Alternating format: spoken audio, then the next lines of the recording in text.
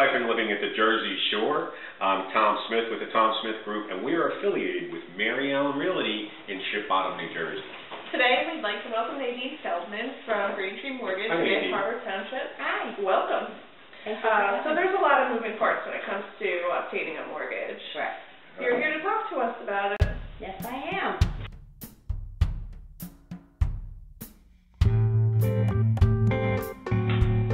So you often see advertised a mortgage amount like $1,000, but that only includes principal and interest.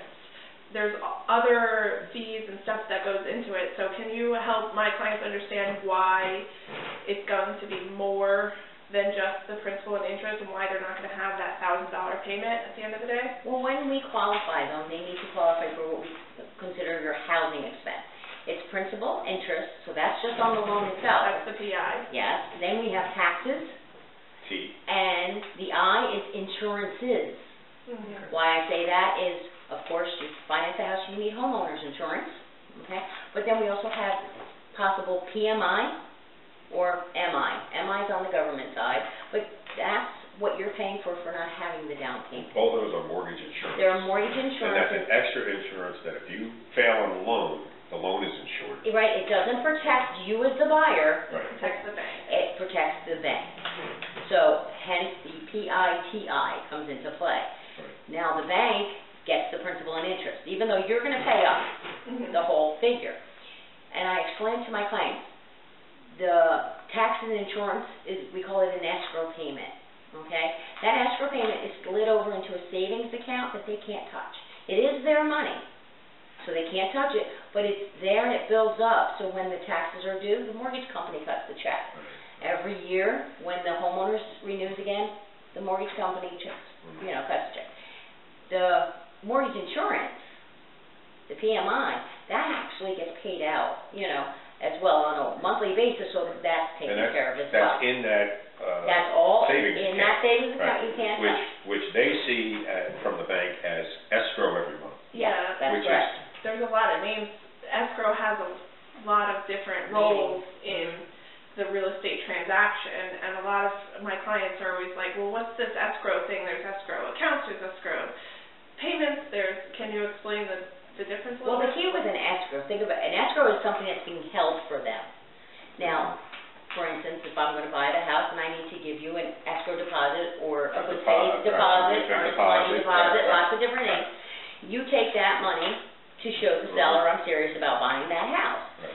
And that money... We put it in our realtor trust account. Yes. And that trust account is, we call an escrow account. Right. Because it's not your money. Right, we're holding the money for you. That's the key. So, the word is holding. Right, so escrow really, across the whole board, is that we're holding money for someone. So you're holding money for the life of the loan for the client.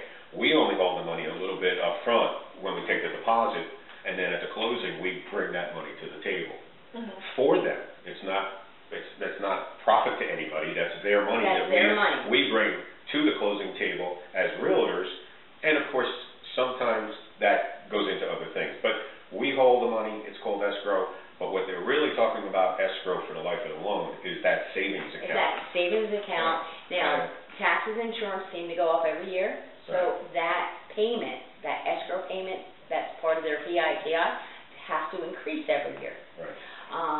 So that actually, again, makes sure that they have enough money into that savings account. So that's why escrow goes up. But really, when the bank, when they're on television, on the internet, advertising a loan, and your payment will never go up. That's correct. The PI won't go up. The PI will never. But your escrow, your TI could fluctuates with the times. Insurance prices change and all of that. Thank you. That was really good.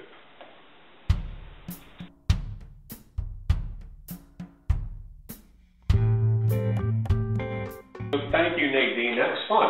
We enjoyed ourselves. You were all right. You know that? We'll have you back again. Yes, anytime. I think everybody knows a little bit more about mortgages. Right. I hope so, and if they don't, they can always give me a call. We're going to have them reach out. If you want to talk to Nadine about anything in the mortgage world, feel free to give her a call. It's Greentree Mortgage.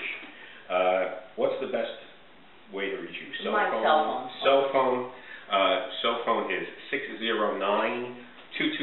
609-226-3491. You can get her there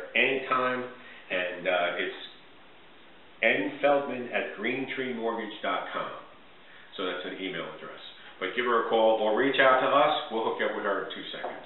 Thanks for watching. Thank you. Thanks.